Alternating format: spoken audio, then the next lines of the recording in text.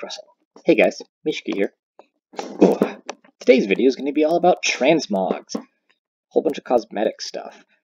So we're going to go over what they are, what they do, how to get them, and why you'd want them. So first off, what is transmogging? Transmogging is taking a piece of gear, armor, or weapon, and making it look like something else. So for instance, my musketeer gear. You can clearly see this hat is not a squid, right? This is a raider helmet. It's not supposed to look like a squid, and yet I'm wearing a squid on my head.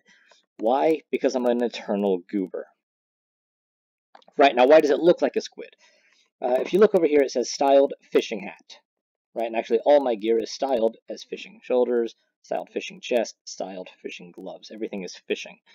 So how did we do that? Well, there's this nifty little closet right here in your player house. So if you enter your player house, boop, that closet, that wardrobe right ahead of you, never mind the horse on the side.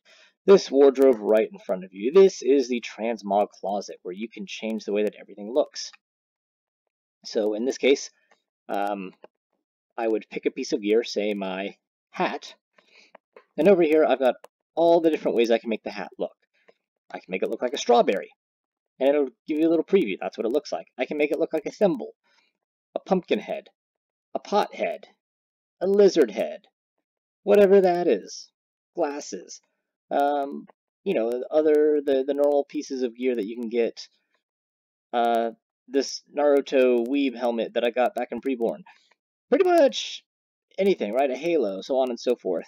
I really wish I had gotten that Defender crown. I really like the way it looks. That's beside the point, though. You can change the way gear looks. So helmet, you know, I can change the chest, I can change the shoulders, I can change the gloves, I can even change the weapon itself if I want. So instead of it being the legendary like that, I can make it look like what I call a pea shooter, right? A little water gun looking thing. I can make it look like that. I can make it look like that. You can change how everything looks. Now I'm not going to because I'm kind of liking the whole fishing setup. So that's what transmogging is. That's how you do it. But Mishka, you say, how do I get those unlocked? How do I get, you know, sand flows in all places? How do I get the bow that looks like that? Well, that's pretty easy to describe.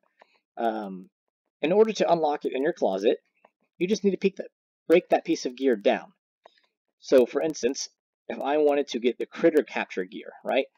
If you go out to the critter capture guy and you buy the gear and you put it on, cool, you're wearing critter capture gear.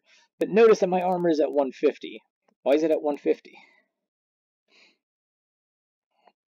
Why is it at 150? That's a great question. Maybe you just start off with 150 armor naturally? But who knows? But it's clearly not the amount of armor that I should have, right? Any single piece of gear for any class is going to have more than 150 armor. So clearly this is not protecting me. So what you do is you take that gear and you simply break it down. Once you break down the gear, it'll appear in your transmog closet. Now I've already bought that whole set of gear and I've broken it down so you can see critter capture chest, right? Battlegrounds chest. I don't think I'm high enough in Battlegrounds to have unlocked that. Monster Hunter chest. Oh, I actually don't have that one yet. Okay, cool. So I'll be able to show you since as you see, I can't click on Monster Hunter chest. So let's go do that. Let's go get that. I learned something new today. I don't have all the transmogs unlocked. We're going to go this way. Oh, my in-game is disabled. We're going to go buy that Monster Hunter chest. Here we go. So what is this? Monster Hunter chest. We'll go ahead and buy that for 7,000 RAM. So, yay, I now have a Monster Hunter chest. But again, if I put that on, right, the armor is 2238. I put that on, we're now down to 1661 because it doesn't actually have any armor. It's just the transmog. So, we'll swap that back out. We'll come on over here.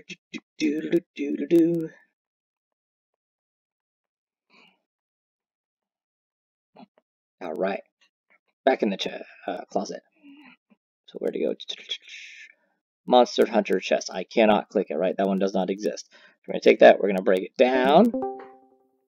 Now, if we come back over here, you're going to notice, voila, I can now wear the Monster Hunter chest. So yeah, I'm not trolling you guys, I'm not messing with you. You do genuinely need to break the item down in order to unlock it as a transmog.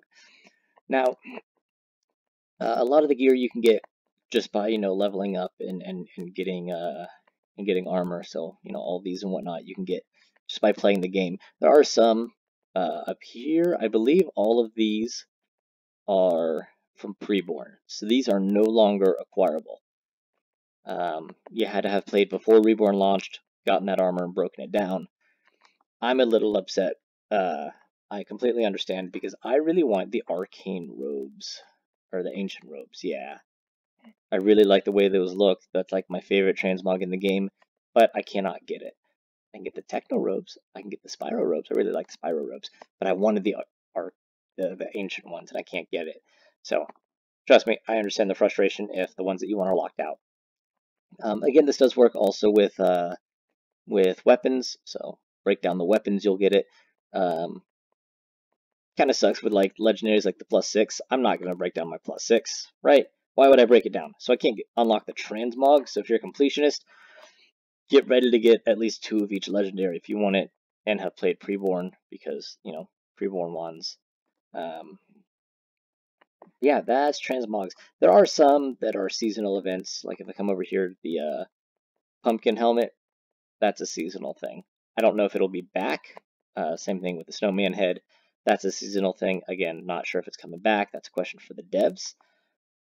So devs, I know you guys watch my videos. Maybe you can let us know if those are coming back. So that's transmogs. That's how you do it. Why would you do it? To look good, of course. Like if I'm going fishing, I'm going to look like a fisherman. I'm stylish. I think that's just about it. Yeah, it does cost dram. So like we'll just pick some random ones here. I don't know. Yeah, you can do the cape too. I don't know why you would do the cape, but you can do the cape. So yeah, 2,500 plus the cost of buying the stuff and breaking it down. So be prepared to spend a little bit of dram if you do that. And I guess there's one last thing that you can do, because that goes over armor and weapons. What if you want to change the way your character looks? You might have noticed that through the course of me making these videos, almost every week or so, my character looks different. How am I doing that? Well, there's an item that you can buy that will allow you to do that. It's called the barbershop token. Come down here to the odds and ends shop, wave at him, and look at that, there's a barbershop token. You buy it for 10k dram, and when you log out, you will be able to select your character and change the way that they look. And you can do that potentially an unlimited amount of times, which is why my character is always looking different, because why not? I have fun with it. So, yep, that's transmogs. That's how you do it and whatnot. As of now, there's no way to kind of preview the way that it would look if you put dye on it. So, like, if I'm here in the transmog closet and I want to see what the hat would look like if I put red dye on it, there's no way to do that, unfortunately. But that is something that, some of the players are pushing for. So, yep, that's about it. If you got any questions, comments, concerns, let me know. If you got any future videos ideas, let me know. Until then, happy hunting.